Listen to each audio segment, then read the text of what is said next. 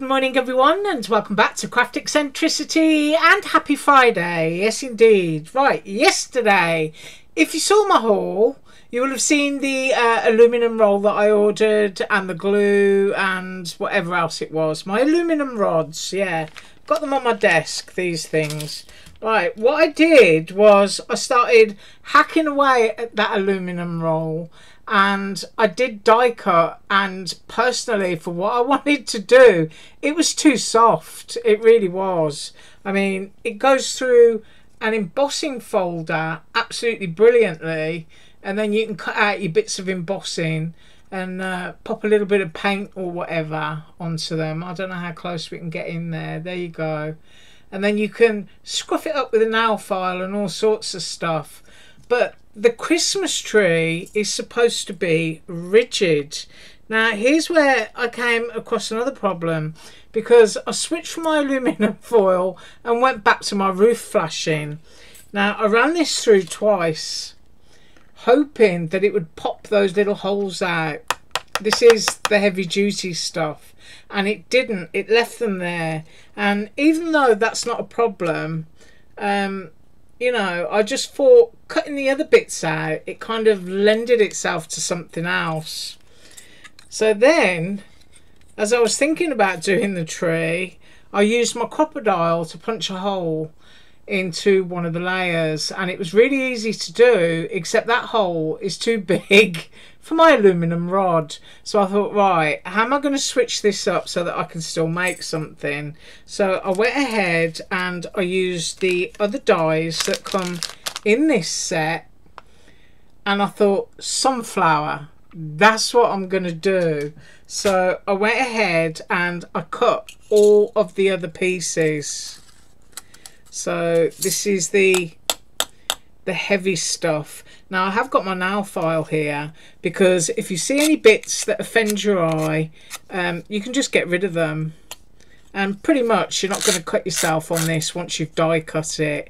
But if you get any little stray pieces, then you must use your nail file, because you absolutely would cut yourself. But this is like a little bit thicker than soda can, and put through a steel rule die, these would cut and emboss the edges absolutely brilliantly.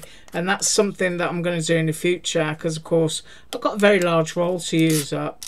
So just going to do that. Now as it's going to be a sunflower, I want to still see the aluminum, but I want to be able to put some paint on there. So first of all, what I'm going to do, because you cut out 8 of these, is put my scruffy mat down, and I want to kind of like divide them up so that they're opposite layers, so that I'm getting 2 flowers instead of 1. Now I've got this one, of course, that's got a hole in it, and it's going to need to be buried, hidden, yeah. So I can kind of have a flower like that, and I can have a flower like that. And of course these are going to be weatherproof, because we're going to try this stuff today. I am going to put my fan on before I use that, because I'm pretty sure it doesn't smell very good. So you should use ventilation. So I want to separate those off for a minute, and I'm just going to use my nail file, which I don't use on my nails, I do use on stuff like this, and I just want to scruff it up. And I want to do this for all of them, because I just want to get a key down. That's what it's called. It's called giving your project a key surface, so that you can put other stuff on top of it. So I'm doing one here just to show you, and we've scruffed that up a little bit, and it's a little bit rough, and you can see it's a little bit scratchy. I actually like that surface. So I'm going to finish off the rest of them and show the other stuff that I've got that I'm using today. I've got distress paint in walnut stain and in wild honey. Now I think I've got another one that might be in China broken china. So it might be nice to do one that's not necessarily a sunflower. And then at the end of it, we're going to put the sticks on because they're going to need to go into plant pots. So we're going to test that glue. It says 30 to 45 seconds, but obviously leaving overnight for a full cure. But we're going to find that out. So I'm just going to pop those there. I'm going to get my nail file back on all the other pieces, and then we'll come back and start working on it. Right, so I've done all that, and I've also found my broken china, which is lovely. So now we've got walnut stain, wild honey and broken china sitting on the desk. And these, I'm just going to give them a quick wipe just to make sure there's no dust left from filing them down. And you can see how they look now. They're just a little bit scratched up. Just taking some of the shine off, so hopefully the paint will adhere a lot better. So I've got 4 there and I've got 4 here, and we're going to do those in blue. So the first thing I want to do is, that one's going to be done in brown, so I'll pop that one there because that's the centre of my sunflower. Now it's been years since I used these, so I'm giving it a good old shake. And let's have a look, because they've got those foamy tops. So let's find out what kind of adhesion we get. Now I don't mind it being stippled, which is why I'm pouncing it, because we're being rustic. Yes, we are. But I still want some of that metal to show through because I really like it. And I can also, if I want to, go in with a little bit of the brown and stain it, just to make it look a bit more worn. So cutting these is exactly the same as running them through with cardstock, and then you have to just pop them out of the surround, just like you would your cardstock. But as I was saying, do not run through twice, because if you do, you could get a jump. You know, like sometimes you'll get a really fine lacy dye and you'll run it through once and twice, and sometimes if you haven't fastened your dye down, it will skip. Well, you'll get the same thing happen here, and if that happens, it will produce burrs, which is what you don't want, because then you could cut yourself. So stay away from that. But using your steel rule dyes on aluminum is absolutely fantastic. So if you've still got oodles of steel rule dyes that you haven't used for ages, you know, think about making something that's going to last a while, either in the house or in the garden. Because even 3D stuff like envelopes and boxes, all you need to do is cut a strip or use one of KSCRAFT's box maker strips, and you can create a 3-dimensional aluminum envelope pocket for your wall, you know. Just put a few flowers, what are flowers? Put a few flowers in. Or, you know, any mail that you get that you want to store, and you could paint that up exactly the same way. You know, you could do it all black and put a nice barn red colour on top and then scratch it back a bit, and you could have it as your Christmas mailbox and splatter it with a bit of white or whatever. But anyway, I need to let that dry for a second and I'll be right back. Okay, so what I actually did was, while those are sort of almost dry, I've used some of the walnut stain is what it is. I thought it was vintage photo. The vintage photo is lighter than this one. So while that's going on, and while I've done the yellow, I did the yellow centre for the blue flower. So now I'm going to see if this works, because it's been a long time. So I'm going to give this a good old shake. I'm going to have to squeeze it out on my mat, because sometimes these daubers cease to work after a while, but I think I've got some coming out here, so let's have a go. Ah yes, it's a nice pale looking blue, broken china. So that's a nice summery colour, and the silver still shows through of the aluminum, which is nice. And it's great, these daubers, because you don't have to get your hands completely filthy. Mind you, not that it's a problem, because this paint does wash off quite easily while it's still damp.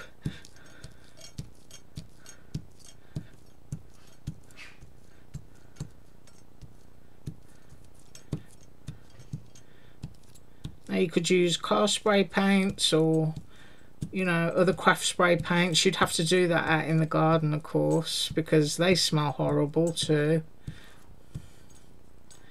But I just want to get this down, and I will actually put a second coat on that in a minute, so I'm letting those dry and I'll come straight back.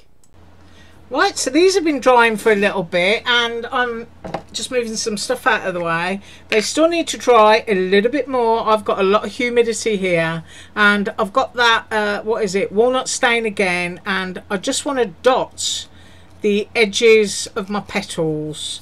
So it's quite literally, you know, do it like you're using your ink pad. Nothing major involved, just go around the edges of each of your pieces. And I think I might do this on the blue as well, but my paint is still quite tacky, so I'm going to carry on doing that with this, and I'll be right back. Okay, so these are pretty much dry now, which means of course we're going to try using our glue, and it's still aluminum on the back. If we can get a close-up, you can see it's just really kind of like vintagey stippled. So we've got our various layers, and we're going to pop them all together.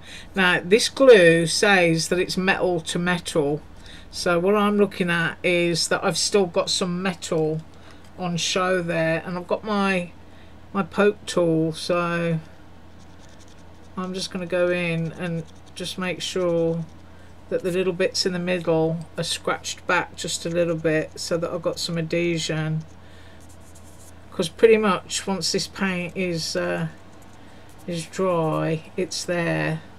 Right, and I need to do this one. Just give yourself a little rough piece.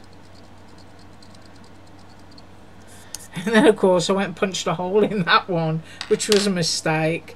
But if you were to do these, say you did 2 of that, you could put them back to back, and you could pop a chain in the center, and you've got something you can swing from a tree branch or anything like that.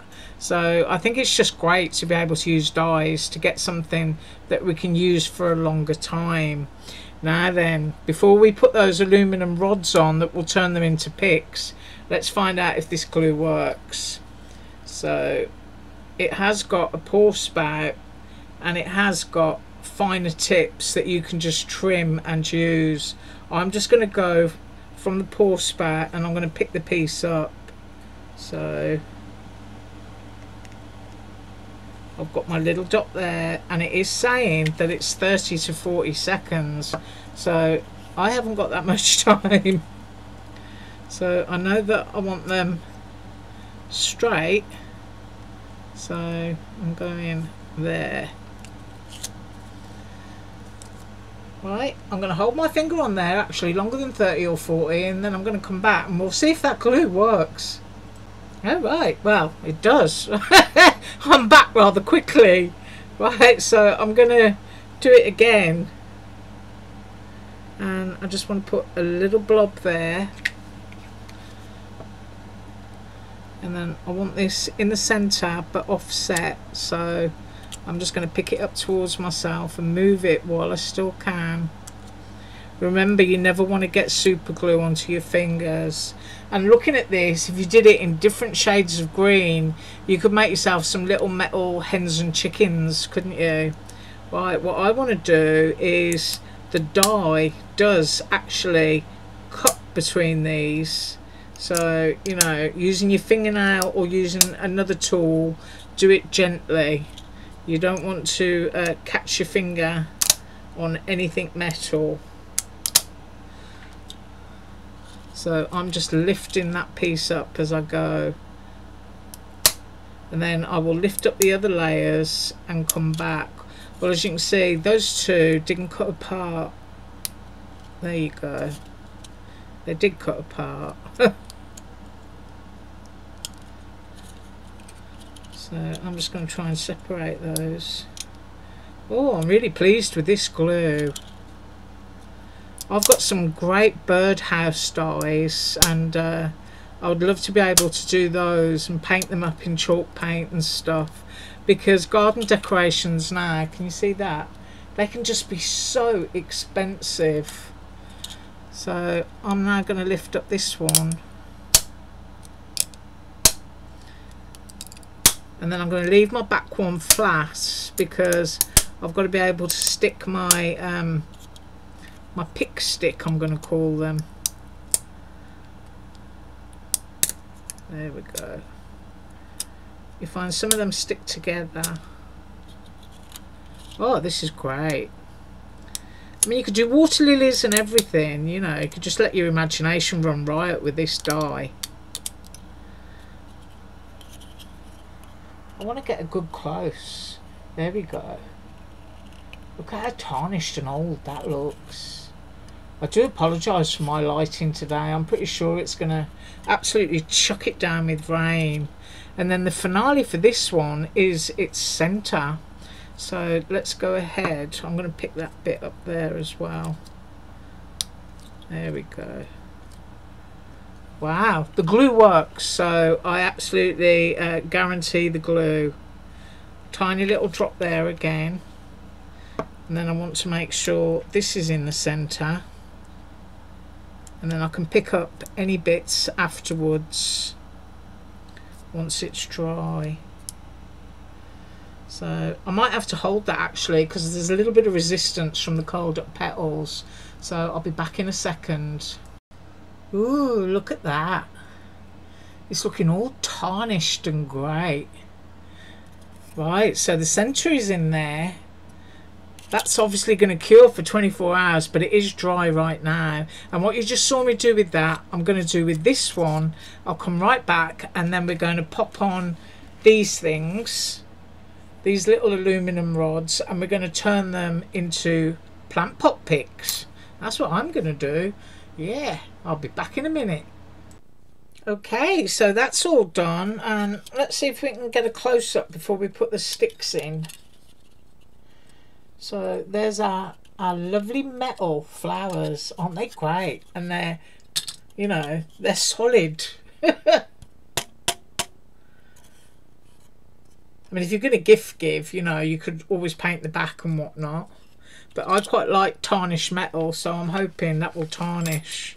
So I've got my two rods here, and what I'll do is I'll stick the sunflower one and then run away and do the blue one. Now check your flower, see if there's a particular way that you like it, and I think I'm going to go on this downward petal here. So I'm going to get my glue again,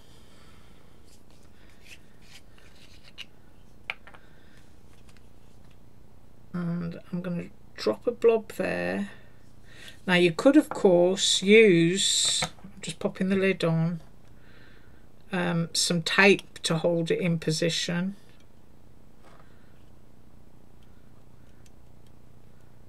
Right, they're saying 45 seconds. I'll be back in a minute. Right, so I've moved that mat out of the way, and that is what we've got.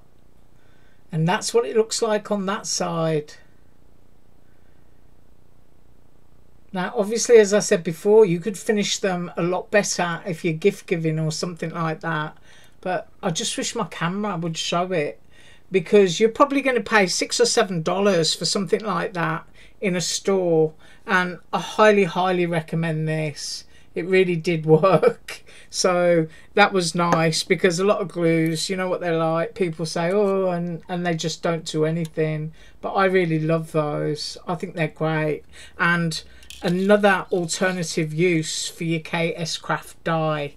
Thank you so much for joining me today. I think I'm going to have more aluminum fun over the weekend, and I might share it on Monday, because we got lots of rain. Yeah, so you have an absolutely awesome weekend. Thanks so much for joining me today, and as usual, all links below. Bye.